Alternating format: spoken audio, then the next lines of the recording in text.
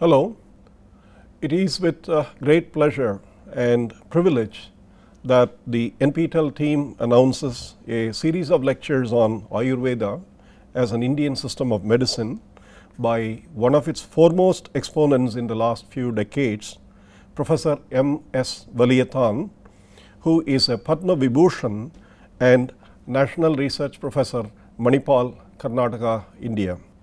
Padma Vibhushan is the second highest civilian award that can be given to an Indian citizen by the country, and Dr. Valiyathan is among the illustrious sons of India. A cardiac surgeon of international repute, Professor Marthanda Varma Shankaran Valiyathan has been researching in Ayurveda for the past 2 decades and has been a prominent researcher in that field. He is currently a second-term National Research Professor of the Government of India with location in Manipal University, where he was also its first Vice Chancellor. He has received several honors in a career spanning 3 decades, including the Presidentship of the Indian National Science Academy. He is a Fellow of the National Academies of Science, Engineering and Medicine in India and a Fellow of the Royal College of Physicians, England, and the Royal College of Physicians and Surgeons, Canada. He is a recipient of honorary doctorates from several universities. Professor Valiyathan was born in Kerala and obtained his first degree in medicine MBBS from the Medical College, Trivandrum, Kerala. He was a surgical trainee in the University of Liverpool, England, which led to FRCS and master's degree in surgery. Subsequently, he specialized in cardiac surgery at the Johns Hopkins and Georgetown University Hospitals in USA and became a Fellow of the Canadian Royal College in Cardiovascular and Thoracic Surgery. He served as Professor of Cardiac Surgery and Director at the Sri Chitrathirunal Institute, Trivandrum, for 2 decades when it became an institute of national importance. Following his term as Vice Chancellor at Manipal University, Dr. Valiyathan took up a serious study of Ayurveda with the encouragement of the university. This received a boost by his appointment as a National Research Professor, which is a prestigious Government of India award to the researchers for lifelong contributions in their fields. Among Dr. Valiyathan's many valuable research contributions in medicine, he is perhaps most well known for developing and successfully transferring for production a series of high-tech devices such as the tilting disc heart valve, oxygenator, blood bag, etc., which laid the foundation for a modern medical devices industry in India. More recently, he has conceptualized and organized several studies on a science initiative in Ayurveda among a network of major institutions across India. These studies in basic sciences take their cues from traditional medicine, such as the genomic basis of dosha prakriti, effect of rasayanas on DNA chain break repair, and microstructure of metallic bhasmas. Apart from regular surgical work, he trained over 20 cardiac surgeons, published over 100 scientific papers, 3 books, and several chapters in books. Lastly, Dr. Valiyathan has received many prestigious awards, such as the Hunterian Professorship of the Royal College of Surgeons, England, R.D. Birla Award, Om Prakash Basin Award, Jawaharlal Nehru Award, Dhanvantari Prize, Aryabhatta Medal, J.C. Bose Medal, G.M. Modi Award, H.K. Firodia Award, Dr. Samuel P. Asper Award of the Johns Hopkins University, and the Chevalier in the Order of the Palmes Academiques of the French government, to cite a few. It is with great honor that the National Program on Technology Enhanced Learning announces a series of lectures by him on Ayurveda as a system of medicine from very ancient times. These will be made available through the NPTEL website and also through the NPTEL YouTube channel. I request Professor Valiyathan to deliver his lectures. Thank you.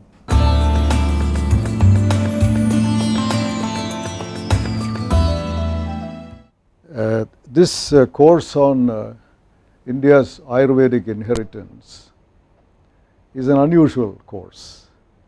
Unusual in the sense the lecture is being given by a surgeon on Ayurveda. And secondly, it is being addressed to students of science and technology, not to Ayurvedic physicians. So both these are unusual about this course, but I am greatly privileged and delighted to be giving this course. You may well ask, why should a scientist or a student of science or student of technology know anything about Ayurveda? They can build bridges, they can build houses, build hospitals, build instruments, even practice medicine without knowing anything about Ayurveda. Now, to answer this question, I have two illustrative examples. Now, before I get on with this lecture, I would like to give you the contents of what I am going to say. Just like a book, when you read, you have the contents given.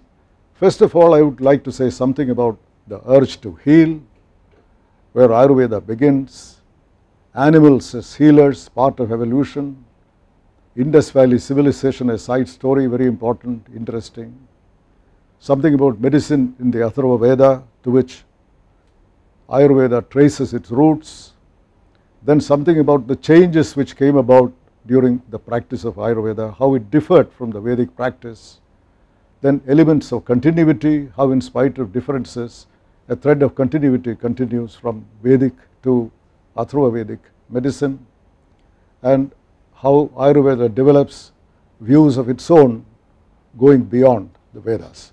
This is about what I will be covering in the course of these lectures. Now, the first illustrative example I would like to give, here is an old faded letter from the 17th century. You may not be able to read it, I got it from the Royal College of Surgeons archives. This is a famous letter written by John Hunter to Edward Jenner. These were great figures in the 18th century. That was a time when surgery was becoming a scientific discipline, and John Hunter was known as the father of this process. And Jenner was a student. He passed from London, MBBS, then he moved to Gloucestershire to set up practice. But he used to be in continuous touch with Hunter, writing letters to him about the experiments he was doing, asking for advice and so on. There was a running correspondence. At one point, he was doing an experiment, a series of experiments on hedgehogs, trying to study the role of heart in circulation, regional circulation, circulation of the brain, circulation of the liver. How does heart adjust this circulation? This was the subject of his study, doing it in hedgehogs. At this letter, Jenner wrote to Hunter, this is his reply. Now, this is not, you can read this collection of letters have been published, and the most important line there, which has become a historic quote, why think, why not try the experiment? That has become a classic quote. Everywhere you will hear this, and the reason is, instead of asking questions and asking me to answer them, why don't you do the experiment and find the answers? This was John Hunter's reply. Now, this impressed Jenner to such an extent. Several years later, he was encountering the problem of smallpox, great epidemics in England at that time. Thousands of people dying from one outbreak of smallpox, no treatment, and he was helpless. And he used to hear from the milkmaids in Gloucestershire that if we don't get smallpox because we get cowpox in our hand, milking the cows. Now, this, he took it seriously, but the doctors there, they thought very lightly of this. They thought these stupid women who have no education, this is simply superstitious belief. They never attached any importance to it. So he remembered what John Hunter had written, this historic letter. Why think, why not try the experiment? Now, that was the beginning, the cowpox material which he started inoculating, and the rest is history, as they say. Today, if the world is rid of smallpox, one of the worst scourges that we ever had, that is all because of this experiment. Now, this knowledge would not have come to him if he had not paid attention to the culture in which he was living, the ignorant people who are part of it, part of that knowledge ecosystem If he had ignored it, he would have been impoverished. Whole science, medicine would have been impoverished. There is one very important reason why the cultural surroundings become so exceedingly important to the pursuit of science or technology. Another example which I would like, before I come to Charaka, this is a famous painting of Roerich. Another example is more recent. Dr. Abhay Bang is a very distinguished physician who was trained in Johns Hopkins, and his wife is a gynecologist. When they came back from the United States, unlike so many other medical couples, they decided to practice medicine among the tribal people of India. And they chose the most backward district of Maharashtra, Gadchiroli, to set up practice. And when they went there, they discovered the government had already built a very good primary health center, nice building, good equipment, but the tribals would never go there. It had practically closed down, and they wondered why the tribals were not going there. But they were determined to live there. They built a hut very much like the tribal huts and doing practice of medicine. Slowly they endeared themselves to the tribal people. They understood some of the tribal language, and one day Abhay Bang asked these people, why is it you never go to this hospital? And they said, sir, we never go there because that place is white in color, and the doctors, all the people there, they have these white coats, and in our culture the whole design of the place, this white color, this signifies death, so we will never go there. Now here is another example. You are practicing medicine for the benefit of the community, all the technology, all the science, it is meant for them, but they don't want it. So here again you find that our background, the culture in which we live, we practice, we have to be a part of that. Otherwise essentially you defeat that purpose, and Ayurveda is an integral part of our cultural inheritance. It has been practiced uninterruptedly from Vedic times, especially dominant during Buddhist ages in India, but it was systematized by Charaka, whose painting you see here. This was painted by Nikolai Roerich, a great Russian painter who made India his home. He loved the Himalayas, and many of his paintings are about Himalayas. And this painting is in the Banaras Kala Bhavan Museum. He donated all his paintings to Kala Bhavan, and you can see this painting there, Charaka coming down the slopes of Himalayas looking for medicinal plants. That is this painting. Now this Charaka says in one passage, Ayurveda is ageless. That is one of the statements he makes. And the way he meant it, diseases which he was dealing with from the old descriptions many centuries prior to him, and what he saw, they were essentially unchanged. The picture of tuberculosis, the picture of elephantiasis, it had not changed hundreds of years. And medicinal plants which were supposed to act in a particular way in old texts transmitted through gurus, it acted the same way in his time. Similarly, philosophically, if a particular property resided in a principle called samavaya, a property is residing in a particular substance. If you take that property away, that substance ceases to be that substance. So that guna, inherent, the principle of inherence, samavaya, that was a law, it was a principle which was there hundreds of years before Charaka, that was still valid. So therefore on that basis Charaka said, Ayurveda, since it incorporates all these, Ayurveda is ageless. But in a different sense, also this is correct, because there is what is called the urge to heal, and this was noticed by Vedic sages also. I will show you a quotation later on. Now when the dogs, pigs, other animals, when they are sick, you will find them going and selectively nibbling on certain plants. They don't normally eat them. And chimpanzees in Africa, there is an extensive literature on this, they often get parasitic infections in the gut, and they again go and selectively nibble plants. And this was believed to be due to the cognitive abilities of chimpanzees.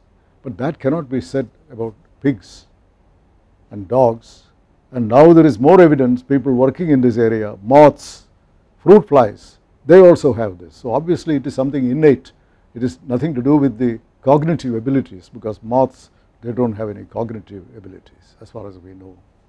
So therefore the urge to heal, it is there in animals.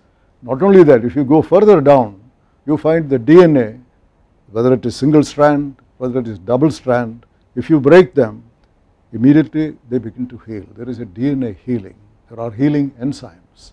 Cell membrane, if you disturb, it reconstitutes. So there are at the very basic level, whether it is the molecular level, cellular level, organ level, there is a tendency to heal. And this is why a great surgeon in France, 16th century, Ambrose Paré, his famous statement, "I dressed the wounds, God healed them." This is a famous quote, just like Hunterian quote. So therefore that urge to heal, this is as old as life. So when Charaka says Ayurveda is ageless, it has also a meaning in this sense, because Ayurveda, the mission is healing. Now this is the quote from the Vedas. You see, they had also observed, this is an invocation to the medicinal plants. "I call upon those healing creepers known by pigs, mongoose, snakes and gandharvas to protect us. I call upon the healing herbs of the Angaras, known by kites, divine herbs known by rakats, which are probably bees, and the plants known by swans to protect us." So they all knew, even in the Atharva Veda, this quote shows they had recognized these animals, birds, they want to heal themselves and they know where to find the help, self-medication. Now a little topic of interest, not directly related to Ayurveda, long before that, as all of you know, there is an Indus Valley civilization of India. Now this Indus Valley, Sir R.D. Banerjee in the early 20th century, he started doing extensive archaeological work in the Sindh area, and he was fascinated by these burnt bricks of a constant dimension, hundreds of thousands of them in vast constructions. It took a while to realize what this all represented, and that was the time Sir John Marshall came. He made an extensive survey, a study and the discovery of Harappa, Mohenjo-daro and the famous Indus Valley civilization.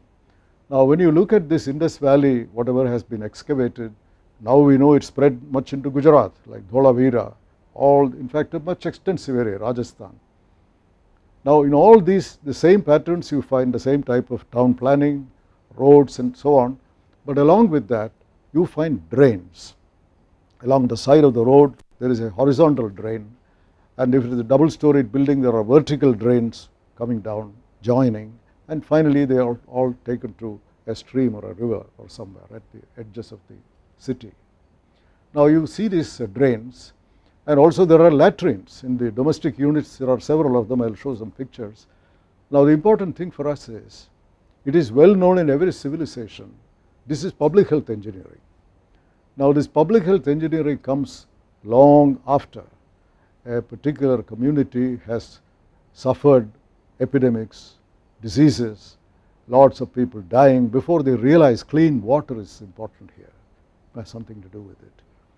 So public health engineering comes after a great deal of suffering through all this. Now here in this Indus Valley, we have these advanced public health engineering, the drains, latrines.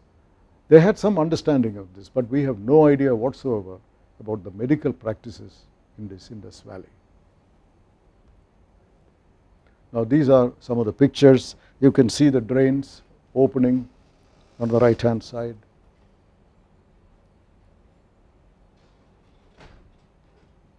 You can see the drains opening, different stories. This is another one laid open. They are covered drains. Here you can see the latrines, several of them. See that. Here again you see that how well it is constructed, how the horizontal drains going along the edges. Now the written tradition, all these are unwritten, and we have the written tradition starts with the Atharva Veda. And Charaka explicitly says in his great book that those who wish to study Ayurveda must be loyal to Atharva Veda. He specifically says that. And all the Vedas contain references to diseases, how diseases are punishments awarded by gods, Agni, Varuna, and so on. So these are in all Vedas, they are mentioned, even something about treatment. But Atharva Veda is an unusual Veda in the sense some 30% it has 5,000 verses and 1,000 prose lines. Approximately 30% of this is devoted to the human body, about diseases, about treatment of diseases, and so on. This is something very unusual. And it is not correct that Atharva Vedic hymns were composed long after Rig Veda. This is not correct, because as you know, even today Atharva Veda there is a lot of use of talisman, of amulets. All these are very, very often mentioned in Atharva Veda. But today, as you know, the Rigvedic rituals, hymns are not chanted very often, and the Rigvedic havans are hardly ever done. But the use of amulets and charms, it is all over India, even now. So there is something in the Indian mind which is fascinated, attracted to these amulets and charms.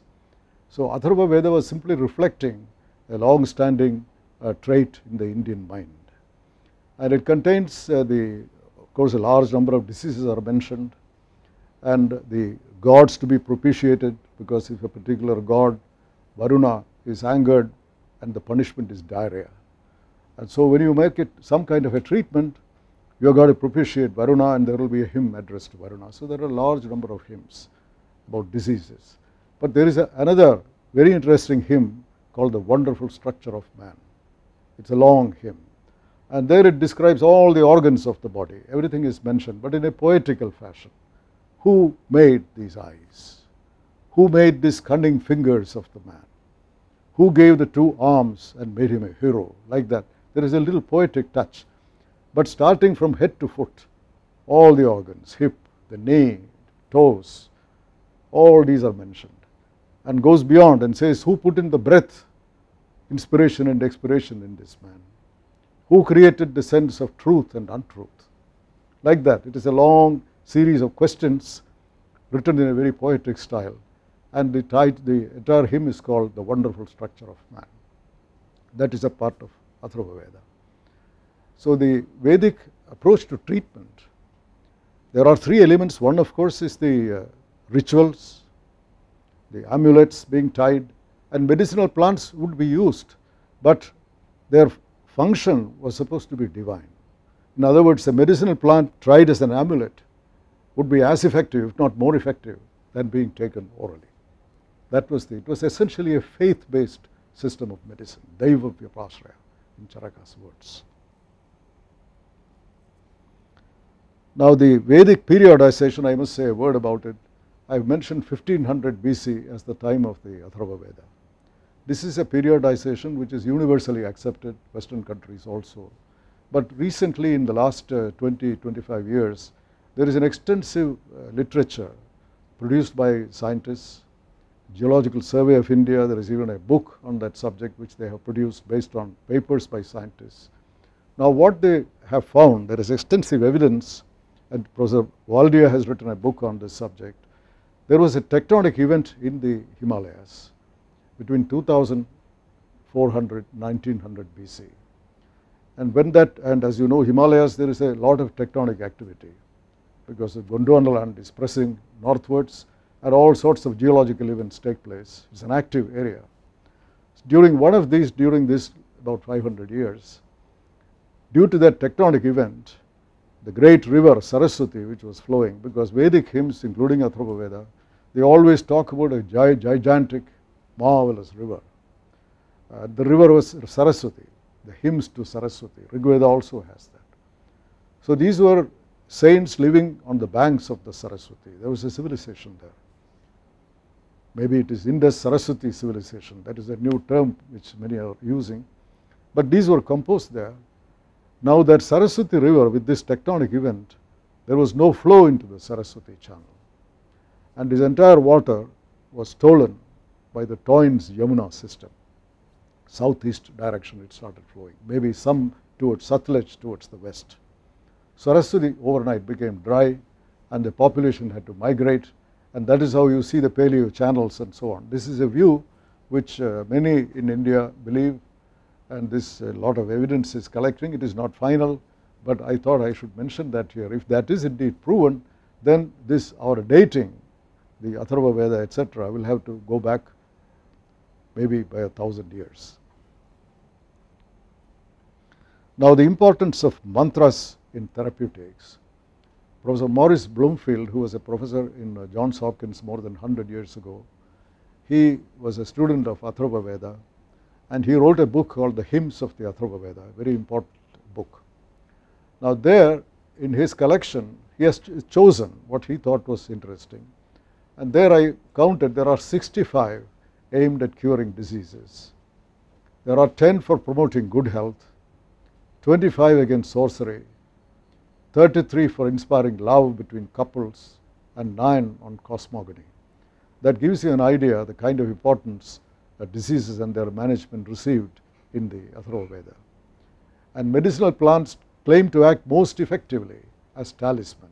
This is the point I made earlier, that the mechanism of action was supernatural, not pharmacologic, and the practice of medicine was faith-based. Now here I thought I would illustrate this, because if you read one of these hymns of Atharva Veda, that hymn if you read, it does not really make much sense. What actually, how did they treat? And to understand what was the ritual accompanying that particular mantra, you have to read what is called Kaushika Sutra, which was a part of Atharva Veda. It was an annexure. So here I have taken specifically the example of jaundice, a very common disease even today. And if a patient with jaundice had approached a Bhishak, Bhishak was the name in Atharva Veda for physicians. So if a Bhishak was approached by a patient with jaundice, how would he treat? Now here is from Kaushika Sutra we understand, if that patient lying on the cot, if he was brought to the Bhishak, first of all he would be given an amulet tied around him with some invocations. No invocation is mentioned, but an amulet would be tried. And then you see a cow there, a red colored cow, and that cow would be washed. A little bit of that water, a sip of that would be given to this patient. And following this, he would be made to sit on a piece of bull skin fixed with a peg. This is dipped in milk and it is anointed with ghee. That is where he would be made to sit. And he would be given milk and a porridge made of turmeric. He would be made to drink that, and he would be completely anointed all the way from head to foot with this porridge. Following that, this would be washed off, and he would be given a fermented drink. We do not know whether it was intoxicating, but a fermented drink would be given. And then he would be made to sit on this cot or couch. There he sits, and he is made to chant a particular hymn, which I will show you in the next slide. Now there he sits, and the Bhishak recites this mantra, and the patient repeats after him. Now that mantra, when you read, you get an idea about birds, you get ideas about a cow. We do not know how they all fit in. What actually that he is doing at this cot, if you see at the head side of the cot, there is a yellow birds. There are 3 yellow birds in that cage. That cage is placed at the head side of the cot, and at the foot of the bed you will see that red cow. That is also an integral part of this. Now the hymn, this is the hymn which the Bhishak chants, followed by the chanting by the patient. Here is what it says: up to the sun shall go thy heartache and thy jaundice. In the color of the red bull we envelop thee. We envelop thee in red tints unto long life. May this person go unscathed and free of yellow color. the cows whose divinity is Rohini, and the cow is red, remember, they who moreover are themselves red, in their every form and every strength do we envelop thee. Into the parrots, these are the birds, into the Ropanakas, probably thrush, do we put thy jaundice, and furthermore into the Haridravas do we put thy jaundice, because it was believed in those days, including in Greek medicine, that diseases or suffering could be transferred from one living being to another. This was a widely held belief. So here this whole ritual is symbolic. What, along with this various things which had been done, this yellow color of this patient is being transferred to the yellow birds where it naturally belongs. And the red color, remember this was written in the northwest of India where people have almost a reddish color. Now that cow's red color is being transferred to this patient, which is their natural color, it is being transferred. Now this is, when you read this, the Kausika Sutra, then only this chant will make sense. If you don't read that, simply read this, it doesn't make much sense, it is confused. So this is the kind of practice which existed at that time. Now contrast this with the practice of treating jaundice in Charaka's time. In Charaka Samhita, which was 1st century AD, you will find it was called Kamala jaundice. It was well known, well characterized, well described, and is regarded as a manifestation of disturbed pitta in gut and blood. That was the explanation. And early stages, terminal stage, liver failure, they are all described, natural course of the disease, and it is attributed to eating inappropriate or harmful food items, incompatible items, etc.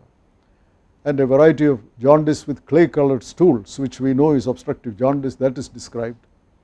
And a treatment is by dietary regime, what is called pathya, panchakarma, various types which we will be dealing with it later on, and a variety of medicinal formulations. It is essentially, there is no role for rituals, there is no role for mantras. So this is medicine as we know today. So there is a very big difference. The Charaka who said you should be worshipful of Atharva Veda, in treatment he has completely deviated from that. This is a major break in the practice of medicine between Atharva Veda and Ayurveda, and this is by no means unique because all disease treatment follows this pattern. Now the transition from Vedic medicine to Ayurvedic medicine, it was a slow process over hundreds of years, and transition was characterized in Charaka's own words from Daiva Vyapasraya, faith based, to reason based, Yukti Vyapasraya. These are Charaka's own phrase, and it completely changed the practice of medicine. But does it mean there was a complete break in the whole of Ayurveda? That is not correct, only in the treatment part, because there are golden threads of continuity between Vedic medicine and Atharva Vedic medicine, that we can detect them. I think there are, these are what I have found, very distinct threads of continuity. One is the structure of the human body, the understanding in Vedic times, listing of organs, listing of bones and all that, which are largely, you can detect them in Ayurveda. Second, functions to sustain the body. I have taken the example of breath, breathing, air. That is again you will find a continuity. Thirdly, medicinal plants, and next attitude to life, attitude to nature. In all these you will find there is a thread of continuity between Vedic medicine and medicine in Ayurveda. Now structure of the human body, Professor Philiosa, one of the great Indologists of France, in his classic study, he has found number of anatomical terms used in the Vedas, and he found 333 terms. These are not described as anatomy or a science or anything, but these are terms which ordinary usage, these are all terms, we only a small examples I have taken, 333 I cannot indicate here, but you can see all these words which you see on the left hand side, antra, Asrij, Chakshu, these are all terms, Dhamani, they are every day being used even today. These were all used in Vedas, indicating different organs, different parts of the body, and so on. So they are continuing to be used. Charaka listed 360 bones, total number of bones in the body, and the Vedic total is exactly the same, but Sushruta differed. He said, I do not agree with this Vedic. There are only 300 bones. You see that very explicit statement. So again you will find that continuity, the osteology, the total number is taken from Vedas by Charaka. But these anatomical terms in the Vedas, they are purely incidental. They are not textbooks of anatomy or medicine. These are incidental references when they do sacrifices, for example, or they had observed during wartime, they must have seen injured people. So these are observations made in different contexts, and that is how they all find a place, not as a discussion of anatomy. But some of the terms, they have changed their meaning from Vedic times too. For example, I have given two examples here. Nadi. Nadi is a commonly used term in Ayurveda, but in Vedas it was a conduit only for air. But in Ayurveda it is a conduit not only for air but all fluid substances. Blood also can go through that. So there is a difference in the significance, the meaning. Similarly, Ayurveda uses the word Sira. Again it is a conduit, but in the Veda it is Hira. So you will find many terms, they have come but slightly changed. The meaning also has slightly changed. Again it is showing a thread of continuity. Now when we look at the functions, this is a more difficult area to detect a continuity. I took this wind as the agent of function in nature and body. And here why nature and the body? Because from Veda as well as Ayurveda, there is a continuous attempt to show the human being as a part of an integral part of the universe. That is, macrocosm is the universe and microcosm is the human being, is the human body. Now this is a theme which is dominant. You find it in the Vedas, you find it in Vedas and in Ayurveda. So here nature, Rigveda for example, the wind, that is the breath of gods. That is how it is seen. And the wind in the body, prana, that motive power, that is what moves everything. Wind is what moves everything in the universe, life breath or the breath of gods, and the life breath in the human body is what keeps everything moving here. And on death, the human being would dissolve itself into nature, and the wind would be referred back, the prana would be referred back to the wind, the universe. So that is a theme which is reflected in one of the Rigvedic hymns. Now several Vedic hymns celebrate the primal position of wind in the cosmos and the interrelationship with breath of the human being, prana. So there is a constant attempt to identify the prana within the body with the wind in the universe or in the world.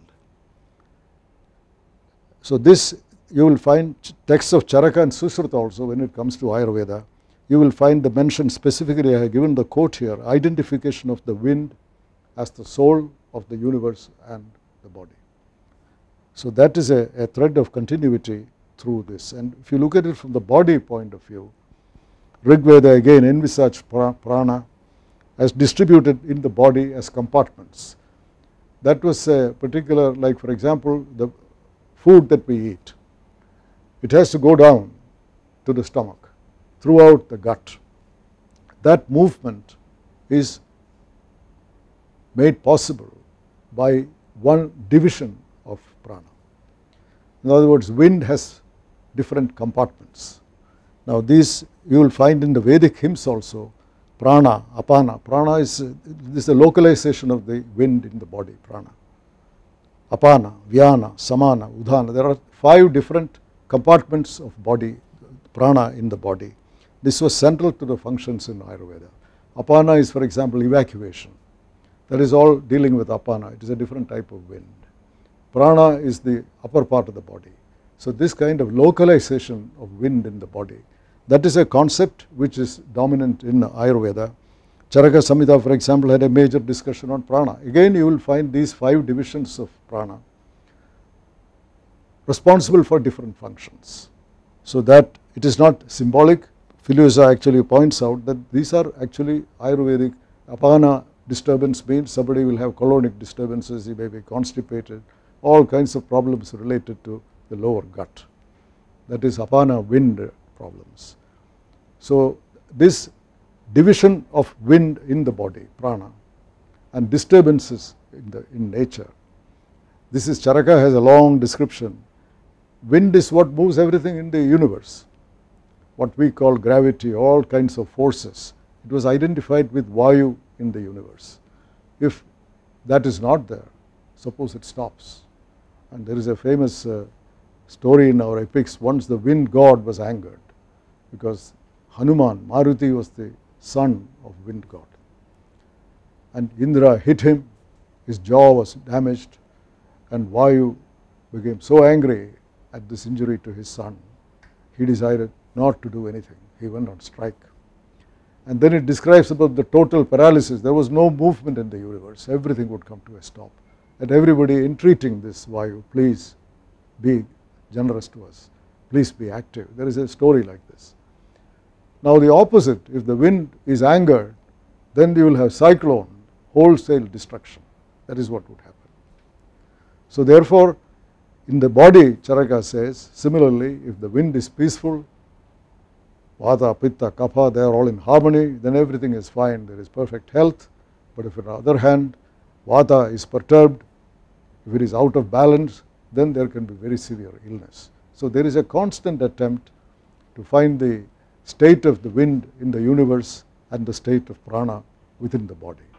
So this is again one functional aspect where you find a continuity. And then we come to medicinal plants. As I mentioned, a large number of medicinal plants are mentioned in Vedic times. Example, I have given a few examples here. There is a whole lot of them here. Arjuna, Apamarga, Mashaparni, all these are being used even today. Pipali, Bilva, very commonly used in Ayurvedic medications. The holy, the Atharva Vedic formulary has been adopted in Ayurveda. But then in the Vedic times, these were associated with divinity and they were supposed to act through supernatural forces, often tied as a talisman, and almost all of them, I don't think that any medicine, any plant mentioned in Atharva Veda has been left out in Ayurveda, almost totally adopted. But the difference is this, in Vedic practice, whereas the mechanism of action, it was based on supernatural forces, whereas in Ayurveda, when it came to that 1500 years later, they were supposed to act through their own pharmacologic mechanisms. And this was rasa, is chemistry, we will be dealing with that later. Rasa is a short hand for chemistry in those days. Rasa Shastra came from that.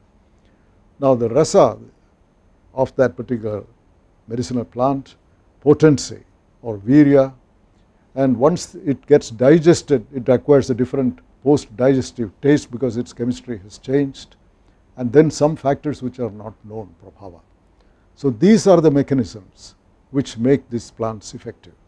In other words, the Ayurvedic pharmacology, the mechanism of action essentially was pharmacologic. It was not supernatural. So there is a fundamental difference between the way medicinal plants were conceived to work in Vedic times and how it was conceptualized as working in Ayurveda. Now then we come to the Vedic attitude to life. It's a very important area. Vedic people were essentially a happy, cheerful people. There are any number of hymns, Jivema Sharadasharam, may we live for 100 years. They wanted to live a long life, happy life, healthy life. And a famous mantra is this, God's Bhadram Karnepi Shrunuyama Deva, that famous mantra here. May we with our ears listen to what is good, and may we with our eyes see what is good, and may we with firm limbs and bodies offering hymns of praise to you. Stirai rangai stuttava sastanubhi. Enjoy the divinely ordered term of life. So that was a prayer. They wanted to live long, they wanted to live healthy, happy. This was a cheerful attitude. And Atharva Vedic hymns specifically asking for the growth of hair in a balding man, asking for cure for impotence. You will find prayers for these in Atharva Veda. Essentially asking for physical well-being, happiness. The attitude was life. So the otherworldly, world-renouncing attitude, it is singularly absent in the Vedic hymns. And there is no denigration of the human body, which you see in Vedic texts, you see in Vedantic texts, you will not see that in these Vedic hymns. And when it comes to Ayurveda, look at this. Charaka says there are three basic urges for a human being.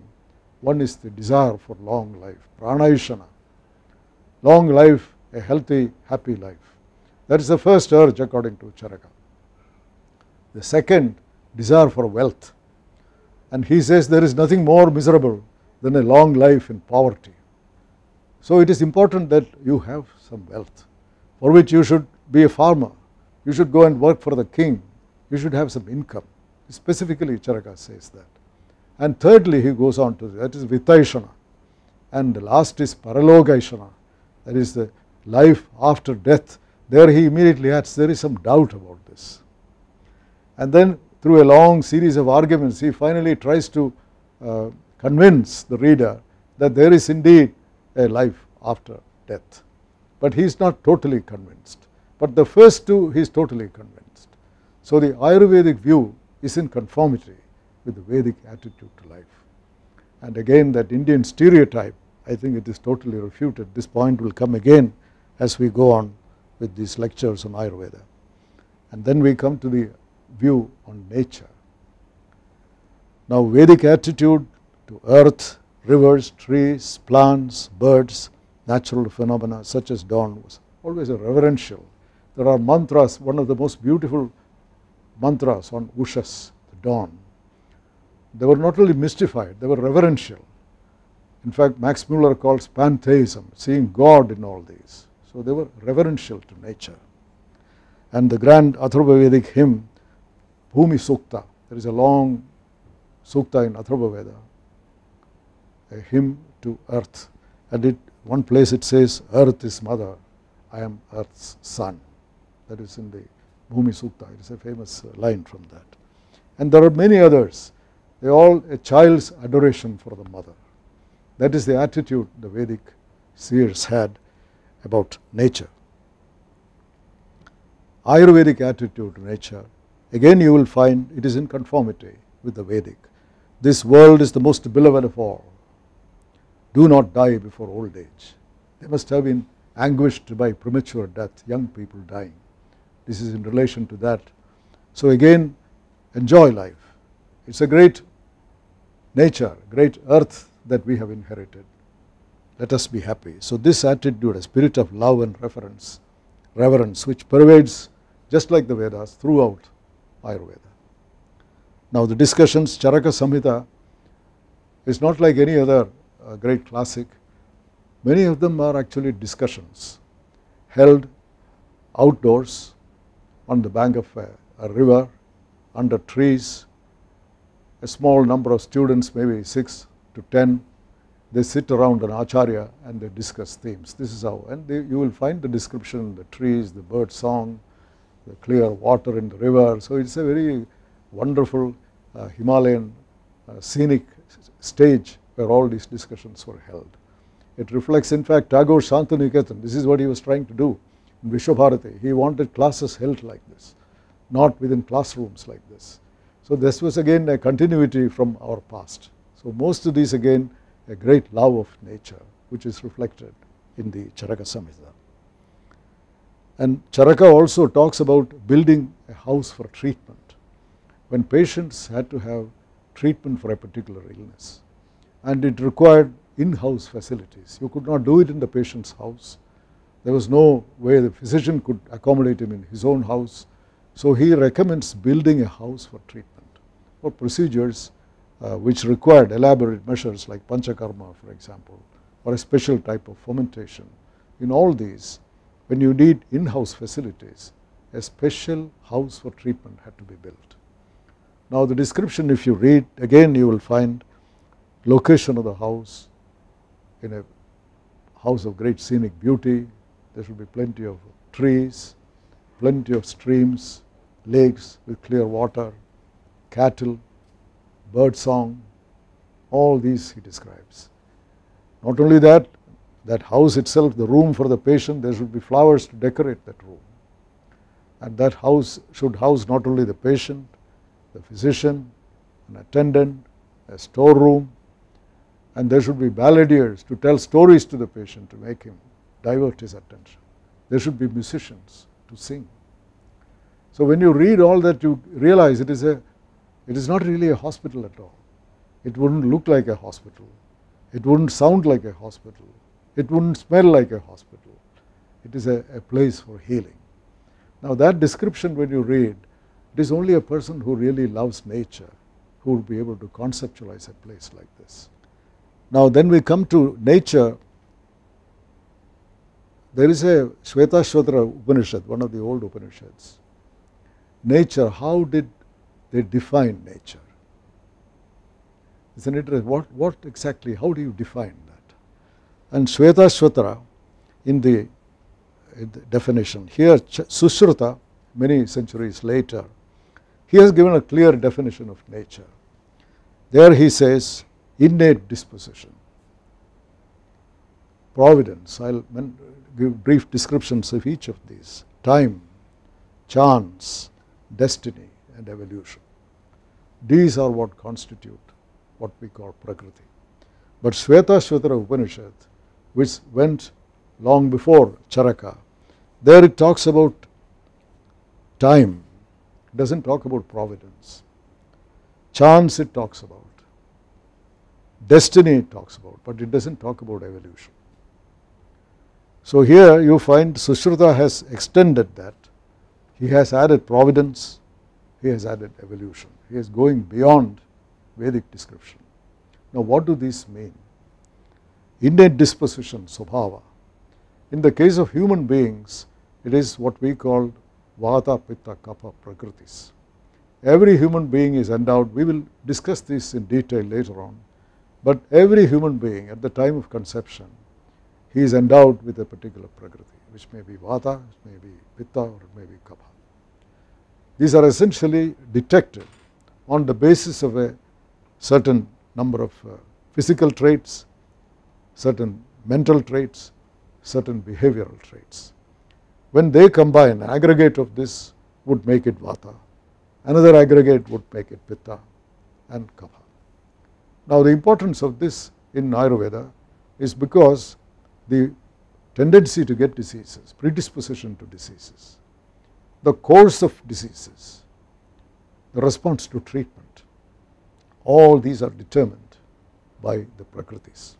So without determining the Prakritis, there is no way you can treat a patient. But in terms of nature, what does Prakriti mean? And Prakriti here, all that we see as the universe with this stupendous diversity, it all started from Avyakta. It is an indeterminate, ill-defined kind of existence. That is Prakriti in nature. From that it starts. We will discuss this in detail later on, how that whole process of evolution from that indeterminate existence, that is the Prakriti, and final stage of what we call the universe. So that is Prakriti in nature, in the universe, and Prakriti in the human being. So that is what Sushruta is talking about, innate disposition. Then is providence. Providence is not Ishvara, for Ishvara cannot be part of this nature. But what is meant here, which is not in the Shvetashvatara Upanishad, it's a very important thing, the healing process which I talked about. It is not something that we have invented or developed. It is something as old as life itself. If there is a damage, that damage tends to heal itself, not because of we do anything. We may facilitate it, but it happens on its own, whether it is at the cell level or DNA level or various levels of biological organization. that healing is an integral process. Now that is something which is a gift. Rain and sunshine. Suppose we didn't have them or too much of it. Now this is again a gift. Both for the good and the bad. Sunshine is on evil and good. Everybody gets it. Now that is again a gift. It's a beneficence, instinctive affection between mother and children. Suppose all the mothers, they did not have the affection and the state had to look after all the children. What would be life like? So that comes. It is again a gift. Nobody has made it. So therefore all these that we see, the acts of beneficence, appreciated or not, but they are there. Now this is Ishvara. It is a gift which Sushruta talks about. Kala, time. That is the constant background and determinant of all that we see. And especially for a physician, gestation, birth, growth, aging, death, stages of diseases, early stage, late stage, it makes a big difference to treatment. March of seasons, all that, everything is against the background of time, which Upanishad also agrees, Kala is very important. Then we come to chance. There is a long-standing argument, as you know, about causal events, acausal events. Causal events is karma. Something is done, something will follow. Somebody keeps on heavy smoker, he will get lung cancer. There is a cause result. There is something which we can see, number of examples are there. But there are number of things happening at the same time for which no cause can be found. If a man is walking along the street, a coconut falls on his head, he gets a severe head injury. There is no cause that can be found. Or a tiger attacks somebody. No cause can be found. So there is an acausal process. So in what we call the strange life of ours or nature, there are acausal events happening. There are also causal events happening. Both these are there. Only then life becomes complete. You cannot deny that everything has a cause. You cannot really find a cause for many things. It exists. So therefore, that yadricha, the chance, that is also part of life. And then we have destiny. Is there something, is life predetermined? This is a question which Charaka discusses at great length. I will come to that later on. There is a school of thought in India from ancient times. Everything is predetermined. It is no use struggling against fate. Deva decides everything. That was one view, very prominent. Even today it is a very prominent view. But India also had another point of view, especially pioneered by Yoga Vasishta, most eloquently stated. Yeah, maybe some of them are predetermined. But there is also a fact you have to take note of, that human effort can overcome fate. Vagpada is a great proponent of that. So there is that particular view is called Paurushaya view, which was advocated by Yoga Vasishta, and Ayurveda tends to move in that direction. Because if life is predetermined, we will discuss it much later when you deal with prognosis. Human effort can overcome many of these. So there is a need to assert and work. Why not defy fate? That is an attitude. So the question of destiny, niyati, that is also part of nature. And lastly we have parinama, evolution. Evolution is not there in the Upanishad. Parinama is only Sushruta who is introducing. Now here is what I mentioned, how this whole universe has evolved. From that indeterminate stage, then consciousness comes in there, and that is followed by individuation. Then you have the forerunners of Panchabhutas, the 5 elements like fire, ether, water, earth, etc. All those 5 elements, bhutas. These are Tanmatras are the forerunners of this. We will discuss this with figures, etc. later on. But all these Panchabhutas, they have evolved from the Avyakta stage from the beginning. Next is the Mahat, consciousness comes in there. Next is followed by individuation. From a collective mass, individuation comes. Next is the Tanmatras, which are the forerunners of the Panchabhutas. Then comes the 5 Indriyas of the human body, by which we are aware of. After all, the universe, we can only sense it with our 5 senses. What is suprasensory, we don't discuss with at all. In fact, in Ayurveda also says We only deal with what our senses can pick up. What is suprasensory is not a concern of Ayurveda. So what we are talking about is what is accessible to the five senses. And once the five senses come, indriyas, then the indriyarthas come. That is vision, smell, taste.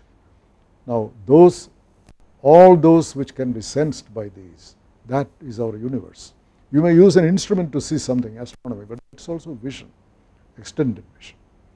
So this great variety of what we call universe, that is how parinama takes place. And in the Indian, this is actually a Sankhya system, which Charaka actually contributed to this Sankhya doctrine. According to Professor Dasgupta, the original Sankhya, Mula Sankhya, was Charaka's contribution. It is not Sankhya Karika Sishara Krishna. That is what Professor Dasgupta says. We will discuss this interesting question later. But the whole point is that parinama, that is also part of what we call nature.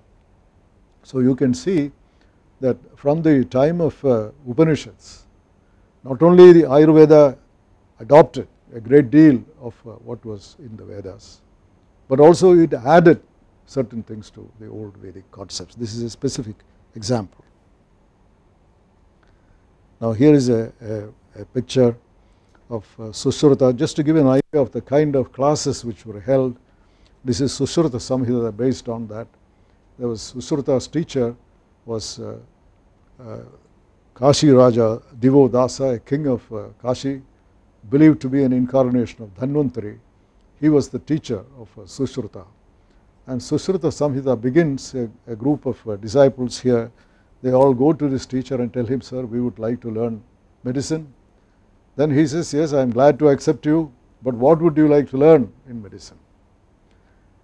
And they said, we would like to learn surgery. That is Shalya. Shalya is surgery. And in the 8th division of Ayurveda, the very first is Shalya. And he says, I am very glad you have chosen that. I will be happy to teach you. So that Kashi Raja Divodasa, he is standing there and telling them, accepting them as his students. And the students propose that, sir, we will all be asking questions, and if everybody starts asking questions, it would make it very hard for you. So we would like to nominate Sushruta. He is the best among us. He would ask questions on our behalf. So he is sitting in the center. That is the particular picture here. Now Ayurveda was not averse to accepting knowledge from abroad. And there are a few examples I'd like to give. There are descriptions of Alexander when he came. He took away Ayurvedic physicians from here. Hippocratic medicines, Corpus Hippocratica talks about Indian medicinal plants like cinnamon, pepper and so on. But we don't know much about the exchanges at that time. We have no evidence to say influencing either way. Some medicines being used doesn't tell us very much. But what is definitely known, in the Brihatrayi, Charaka Sushruta Vagpada, there is very little reference to the use of mercury for Rasa Shastra. But as you know, later that became a very important part of Ayurvedic practice, Rasa Shastra, especially like Sri Shailam. It became a great university in Andhra Pradesh dealing with Rasa Shastra. Nagarjuna became a great alchemist. So that became a very important part of Ayurveda, but it is much later. And there is obviously some evidence to think that this was, the inspiration came from Arab medicine, because they had been using these inorganic materials, metals, minerals for a very long time in the Middle East. And that was extended by the Indian physicians, and they were given a mystical interpretation to the use of rasa. I know that in Tamil Nadu, Siddha system had been using for a long time. We don't really know the interactions of these. But the fact is, there is no question that Arab medicine did play a big role in the introduction of mercury into Ayurveda the way it has been. And P.C. Ray, who one of our acharyas, modern chemistry, the father of chemistry in India, as you know, he had edited a number of these. He took a special interest in Rasa Shastra in India. He has edited a number of books, including one called Rasarnava. So there is certainly evidence of adopting this knowledge from outside. Another, Nadi, feeling the pulse. There is no mention of Nadi in Charaka, Sushruta or Vagpada. But Nadi Pariksha is today accepted by Ayurvedic physicians and there is some doubt whether it came from China or whether it came from Arab. Certainly it did not originate here. So therefore, if there was something useful to treating of sick people, Ayurveda was not averse to accepting this knowledge from outside. And this is in keeping with Charaka's own philosophy, where he says, Krishno hi loko buddhimatam acharya. For the wise, the whole world is a teacher. That is in keeping with this old dictum of Charaka.